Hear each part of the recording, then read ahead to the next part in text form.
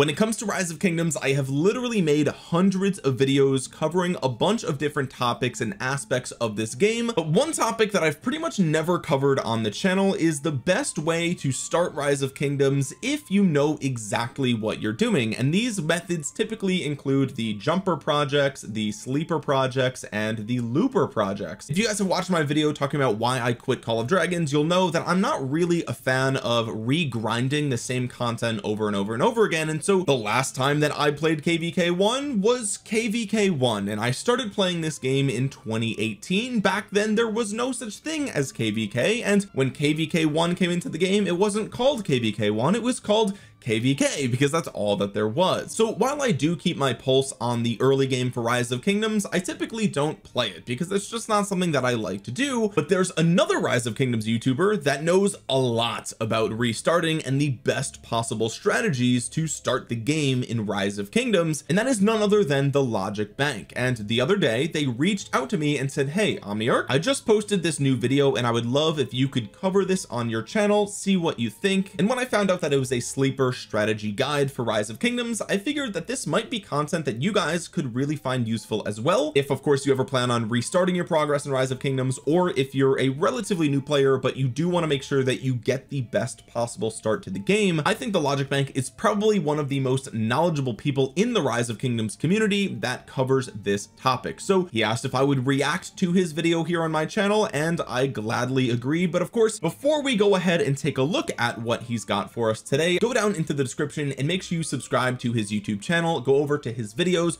drop a couple of thumbs up over there, and if you feel compelled, of course you can like my video and subscribe to this channel as well. Now I'm about to press play, but of course first, what's going on guys? Cheers. Kingdom 3430 is on day 20. My account is 4 million power.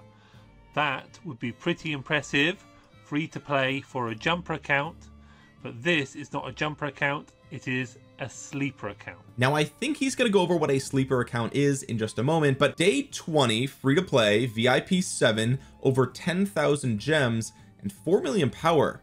That's pretty good. And also this is the Hidden Lotus City skin, which is typically really hard to get as free to play. So let's see what we've got here. What's a sleeper account? Well, instead of making an account, waiting, getting it to level 7, building up the power on it, and then using the beginner's teleport to jump to a new kingdom when it opens, maybe 6 or 7 days later. Okay, so what he just described there is what people call a jumper account. You play until City Hall 7 and then you jump to a newer kingdom, and then you have a massive advantage over those players. Let's hear him talk about his sleeper strategy. A sleeper account starts day 1, builds up for 20 days, and then migrates back to Kingdom Day 10.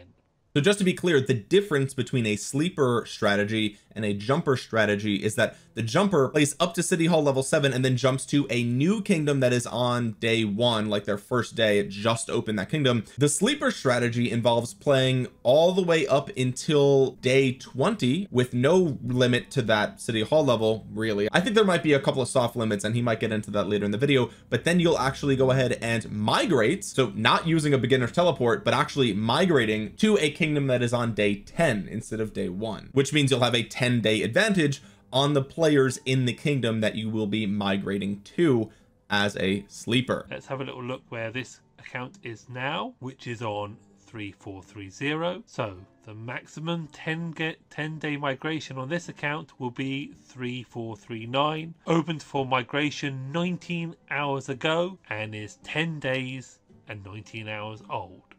This is my target for migration. So his target is 9 kingdoms newer. Okay, he's in 3430, he's going to 3439. When I reach this kingdom, the altars haven't been taken yet. I'm stepping back in time with my powerful free-to-play account.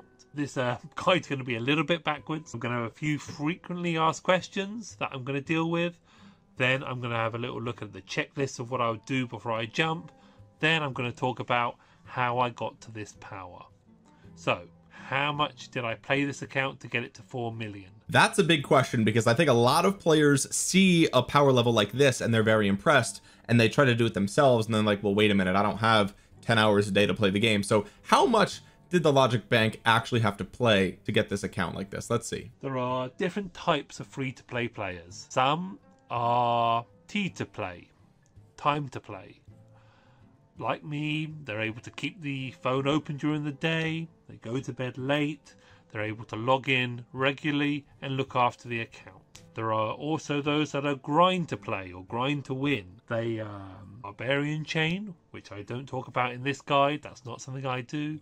They also gather gems, which again, not something I do. Now, when he's making this distinction, the first thing that came to mind for me was 12-inch PvP. He's another Rise of Kingdoms YouTuber. I'm sure you're probably familiar with his content. He is basically the free-to-play god in Rise of Kingdoms, okay? And admittedly, I don't tune into Rise of Kingdoms streams very often, but from what I have seen, it seems to be the case that what he does is during his streams, he will barb chain and basically grind for the entire duration of that stream and get a ton of value there, and then he can log off and do other things. Whereas the logic bank here is saying that he doesn't really do the barb chaining thing. Maybe he does a little bit, that's not the primary goal of this video. He doesn't really, you know, send out gem gatherers, which I do believe 12-inch does do that quite a bit. What logic bank is saying here is that, you know, he's just got his phone just kind of chilling, and while he's doing whatever he does, maybe he has a job where he can work from home or whatever a situation is, that's irrelevant. He kind of can just micromanage all day, make sure he's always sending out his gatherers and spending down AP and all that other stuff. So good distinction to make. I do play a lot, but I don't grind in the same way that some players do or some free-to-play players do. But what I do is try and be smart with my time, and especially smart with my resources by using farm accounts to feed this account. So I am City Hall 22, which getting to City Hall 21 is a test of how many speed ups you have. But getting to City Hall 22, I assure you, becomes a battle with resources. This is not possible without farm support. If you guys are an older player, you might forget that like stone is a massive barrier for progress for a lot of new players, right? Getting the stone required to upgrade your city hall and your walls, and also I think it requires a lot of stone for your tavern as well. I don't remember exactly, but really your walls are like the big one. It's a huge bottleneck for a lot of players, and that's what he's saying here. So this week alone, my 3 farms, 23 million, 34 million and 50 million, have given over 100 million resources this week alone to my main. Okay. Also, I've been very lucky. So what he's saying is that this is his account, this is his account, and this is his account, it seems to be. So that's a lot of resources just to make his main, you know, this competitive. And fully disclose what I've been given on this account. A player did give up after a civil war, the person number 3 here, and they gave me resources, as well as giving resources to some other players as well. So I have had a boost with resources, but what you're seeing here, not possible without the time to play or farm support. So what he's saying here is that in order to get the best possible outcome for the sleeper strategy, right, you need to have a ton of time and you need to commit to having multiple active farms. Okay, so you're not going to be able to do this strategy without it. Don't have that expectation. Obviously, when I had the accounts first made, I log in an awful lot because building queues are only an hour or 45 minutes. But as we are entering the end of the week, I don't have to log in so much because, of course, build queues go on for hours. So freely admit, I have the time to play. I'm lucky enough to be able to keep my phone open during the day, but I've reached 4 million. 2 million I think would be a solid target for a true free-to-play that perhaps has school during the day and sleeps at night. The next question I get asked a lot: how many gold chests did I get on this account? Well, there was a big civil war. I think I've had about 20 gold chests in total on this account. So when he's saying gold chests, he's not meaning gold keys in the tavern. Gold keys open a gold chest, right? What he's talking about is he's in an alliance where other players are buying bundles and you get a gold chest from a $100 US purchase bundle. Now that may be different if you're in a different country, but basically the max tier of bundle gives everyone in the alliance a golden chest. And a lot of times, you know, people look at really successful free-to-play players. Sometimes on this channel we cover free-to-play player accounts, and a lot of people are like, oh well, that's nice, but he must have been in a whale alliance. And it's like, okay, you know, maybe, but those are advantages that you have to seek. Those advantages if you really are going to be a dedicated free-to-play player. You have to figure out how you can get that advantage. How can you get in alliances like that? So here we see Logic Bank being very transparent that he has gotten about 20 gold chests. So not a huge amount, not being boosted in a huge way. When I'm in a sleeper account, I tend to avoid top alliances because I want to keep a low profile. But got very unlucky in this kingdom as it had a big civil war. The reason that he keeps a low profile for sleeper accounts is because he is committing to migrating, right? If you're a sleeper account, you will be leaving that kingdom to another kingdom, and a lot of times, you know, kingdoms that are brand new, it's very competitive. Obviously he just talked about a civil war, and so they won't want to support a player knowing that that player is literally going to leave, right? You're kind of like a traitor in the home kingdom. So you've done your 20 days. Here you are with 4 million or 2 million power. What do you do before you go? The first event you should be interested in is the expedition dash, which lasts for 20 days. So when it finishes, your sleeper should be ready. Due to the civil war, my rank improved to 4 as people migrated away.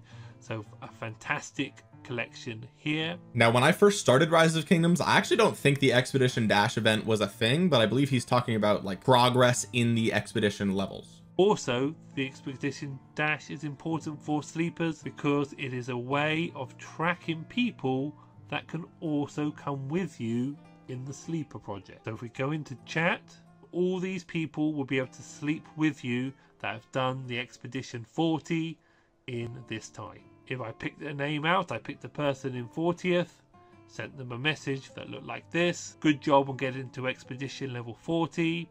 You made your account here, which means if you want, you could come with me with a passport transport day 10 and collect the altars again. This is important. Recruiting as you go, make your sleeper much stronger as you'll bring people with you from your kingdom to the kingdom you are going to. And of course, if you do go to a kingdom with a bunch of other players, then you actually have a group of people that are in theory a lot stronger than the players in the kingdom that you are going to. And if you can do that, then you might be able to create or join an existing alliance there and kind of guarantee a lot of the altar rewards. Before you jump, I've waited to reset. Of course, we get new events at reset, and I have gone into them and quickly done them. 2 gold heads there, 5 epics, and I've done the chests of the Harvest Watcher.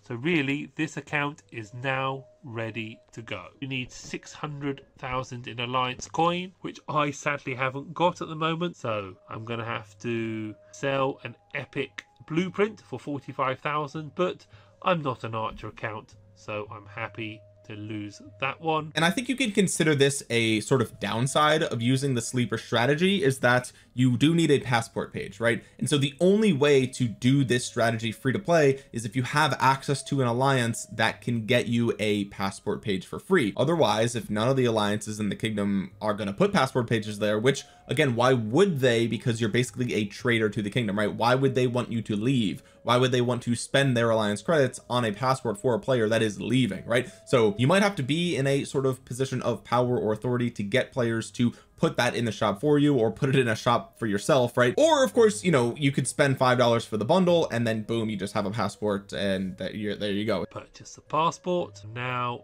ready to go. 3439. If you see, I already have an account there waiting for me. We'll talk about that in a moment. I've also set up a farm, so when I arrive, I'll be able to boost my resources back up, especially as I'm going to have to delete some on the way. Remember, I'm now stuck here for 30 days, so if this kingdom falls apart, I've got 30 days to wait here, but I'm confident. I've been on their Discord, I've had a chat with the leader, and I'm happy to come to these guys. No kingdom is perfect, but I think these are going to be a good kingdom for me. Now, another thing to remember, if you guys haven't migrated, or maybe you haven't done it in a while, the amount of resources you have cannot exceed the production capacity of your storehouse. That's why he has an account, a farm account, already in the new kingdom that he's going to. Also remember that I am going to lose the Lycran scrolls. They stop when you migrate. Also got to keep in mind that you need to move to a kingdom that is different to the map of which you started on, or which you created your sleeper on. This is important because of course you've already collected the medium and high caves, and you want to be able to collect more medium and high caves. So if you guys don't know, maybe you're a newer player, or you just never really looked at this because it doesn't really matter for most people, but different kingdoms have different like kingdom layouts. Like the actual map design is slightly different. I think there's like 4 different designs. I might be wrong about that, but basically you want to go to a kingdom that is a completely different design than yours, because you won't have collected those caves and things like that on the map. In my case, because of the start this account had, I'm only going to be able to get some high caves. Find the top alliance and apply. I've already cleared the map once, but I'm gonna have to clear it again. And that's one of the biggest reasons why I will never do jumpers, sleepers, whatever. Bro, I cannot stand fog. I cannot stand it. As a mechanic, I get doing it for the first time as a brand new player. Totally makes sense to me. There's kind of like a lore behind it. There's the adventure behind it. Okay, I get that. But as a returning player, not for me, dog. Not for me. Let's now go through to how I got this power and my sleeper tips. People often ask me what was my build order or what order did I do things in. I really did nothing other than what the main event questline asks for. This is what I follow. The game will guide you to follow this. Sometimes you have to step ahead. For example, if I'm done my storehouse and I'm just waiting on my wall at level 18, I would of course start my level 18 stables to try and get ahead. But apart from that, the build order is simply the build order as is set out by the main event questline. Now, I typically talk about this in like my beginner's guide videos that I have done in the past, but you really just want to rush that City Hall 25. Like, that's just the main thing. Get that City Hall maxed out. There's no advantage to getting there slowly, basically. That's what he's saying here. Just do the standard build order. A lot of players intend to follow the main questline, but the reason they deviate from it is because they run out of resources. They often run out of stone during the Lohar at the start, and then of course as they get into the City Hall 17, 18, if they don't have farm support, they will have to start deviating very far away from the line they want to follow. The next tip I'm going to tell you is very simple, but it needs to be said out loud. People think there might be something secret that I'm doing, but this is one of the major reasons my sleeper is so strong. The game gives you 1, 2, 3, 4, 5 in your research, and then 2 buildings, which I've got 1 there and something else. So 7 queues, which in a day is 7 times 24, so you get a week's worth of speed ups free every day just for playing the game. But you don't get these speed ups given to you in your bag. You have to either use them or lose them. An example of how the jumper and sleeper deviate hugely is once you have finished doing your building and research in your jumper, 3 of your building queues lay idle. Every day you lose 1 research day and 2 building days. Also, your 4 other queues only last an hour without you logging in, which is impossible. Nobody can log in 24 hours a day. So what I think he's saying here is that you always need to be researching something. You always have to be using your building queues. You always have to be training things. And one of the downsides of the jumper strategy is that you kind of hit a ceiling where you can't really progress your buildings. You can't really progress your research and things like that. And for every day that you can't do those things is a day's worth of progress that you're losing, basically, right? Second point is, because of the way New Kingdom's open, jumpers for safety have to cut short. They have to go usually after 7 days. I would recommend to use your jumper, where a sleeper uses the full 10-day migrations, every single minute of it. In those 3 days of extra sleep time, you gain another 21 days of speed ups. So remember, these aren't real speed ups that come into your bag. These are the speed ups that you get just from having these 7 queues, which all of us have. That is the main difference. Now, at first glance, that might not sound like a lot, but think about if you're going back to a kingdom that's only 10 days old, if their whole account is only 10 days old, then 3 days is 30% of their entire progress that they've made, right? So the advantage that you have going into that kingdom is actually massive. It is a massive advantage. Now, I, of course, have done lots of things different on this account. I've used gems in a way that have boosted the account. I've used my experience points hugely different, where I've spread it around to get more power, because I completed the Hidden Lotus, this skin here, the Hidden Lotus challenge. Some of the power I have is also inflated, where I used training speed ups before I got the first altar, which has the 5% training boost. I'm not Britain. You shouldn't really be using your training boosts. But again, I play the game differently, that I personally like Expedition. Here I am 3-starred up to level 44, which now I am on Kingdom Day 11, free to play with 4 million power. The reason he's explaining why he was spreading out his power is because the Hidden Lotus City skin is something that you have to hit a certain power threshold in order to actually get that, right? Now, if the Hidden Lotus quest is the same as I remember, I think it was 1.5 million power for the first couple of days that the kingdom is open, so you really gotta like, it's a sprint right there, which is very, you know, kind of difficult, and you have to play a little bit suboptimally as a free-to-play player if you do want to get that. The real question is, do you need the Hidden Lotus skin? I mean, it might help in KVK 1, you know. I have to admit, if you said to me a year ago, do you think a free-to-play player could 4 million on day 11, I would have laughed at you. I would have thought that was impossible without huge amounts of grinding, huge amounts of gem gathering, or barbarian chaining. I know people would like me to talk more about how I got the power, but really it doesn't deviate from how you used your gems, how you used your AP, how you've used your time, how you've kept your queues working, how much of that free 7 days a day you used, as opposed to how much you lost when you logged in and let's say all of your training queues are full, finished, and are just doing nothing. What he's saying here is that he didn't really do anything fancy to get this 4 million. He just had his phone open all day. He just always made sure he was never not getting value from all of these things, his AP, his gems, all that. It really is as simple as that. Full disclosure, this account got 4 altars, which isn't a lot. I think about 8 or 9 sanctums. Again, not a huge amount. This has not been a highly boosted account, so just imagine what a real grinding pro like 12-inch PvPness could do with this strategy. What I say, even a free-to-play legend like Logic Bank still respects the grind of 12-inch. So what he's saying here is that if you really were insane, you really could push this even farther. This is kind of just like an account with high activity and a couple of connections in the kingdom, but nothing like insane. The first thing you do when you get to a new kingdom, go to the monument. There it is. Happy birthday. Oh, shit. Yo, there it is. A massive boost to the account. So that's 2,000 gems there. Yep. Another 2,000 gems there. Another 200 there. Another 100 there. So remember, he was at 10,500. Of course, I'm going to have the altars again.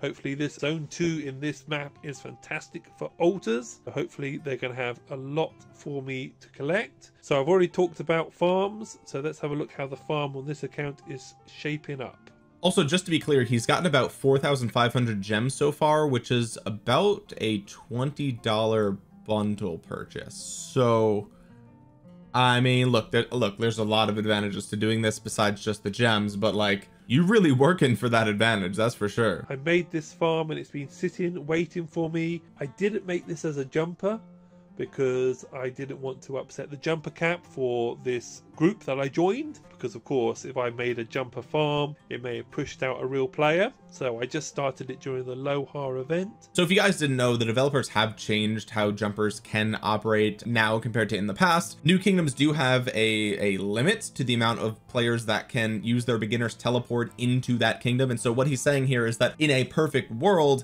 he would have had his farm account be a jumper account for this sleeper. That way the farm account is already like really strong and powerful, that way it can farm much more effectively for the main once it does arrive there, but he did not do that so he could respect his kingdom's cap for the actual jumpers coming in. I've only got the one lead farm, perhaps I'll pop a few others soon. The power is low.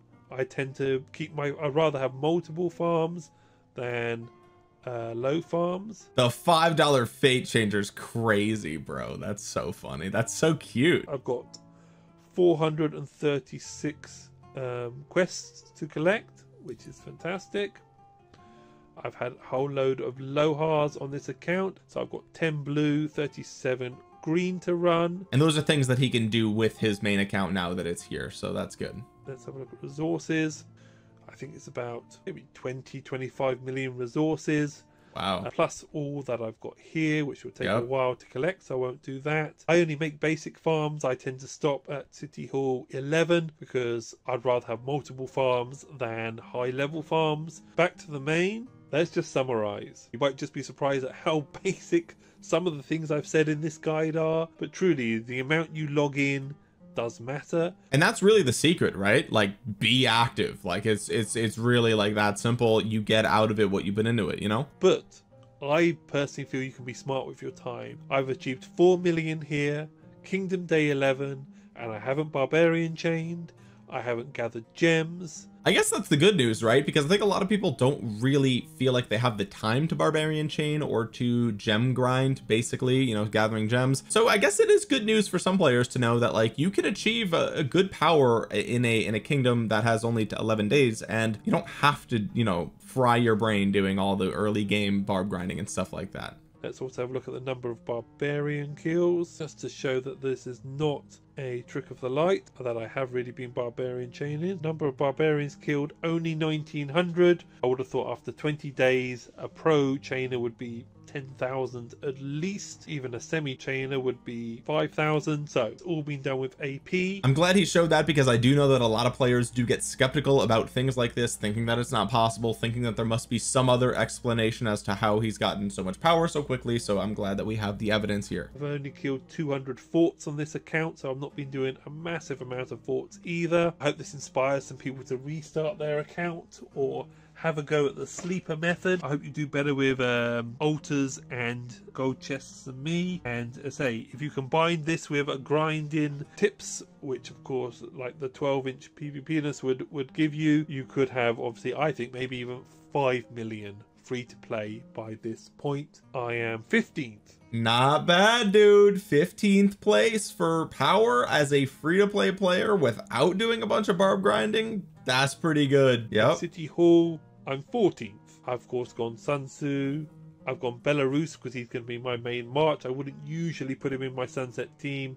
Good old City Keeper. Logic Bank has actually made a video talking about why City Keeper is super powerful in the early game Sunset Canyon. If you guys aren't familiar as to why that's the case, then definitely check out his video on that as well. From Barbarian to Support, and he would come into my team. And then of course for Archers, nothing beats this guy early on. So that's the base front line of my team. Perhaps I'll make another Sunset video once I'm up and running. So that's all for today. Hope this helps somebody. Oh, let's just do the scores on the doors for the gold heads. So for gold heads, I am 17.